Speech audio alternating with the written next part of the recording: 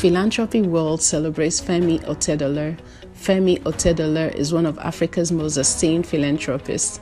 The founder of Xenon Petroleum and Gas Limited owns a number of other businesses across shipping, real estate, and finance. The prominent billionaire is a proficient investor who believes in charity and societal development.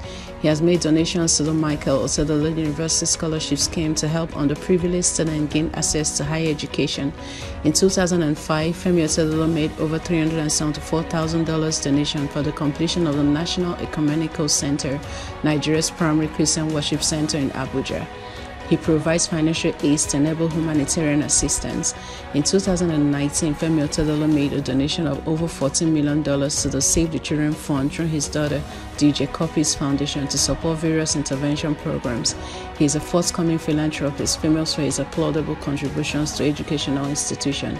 He is industrious, humble, and smart. Femi Otedola is indeed a gift to the world.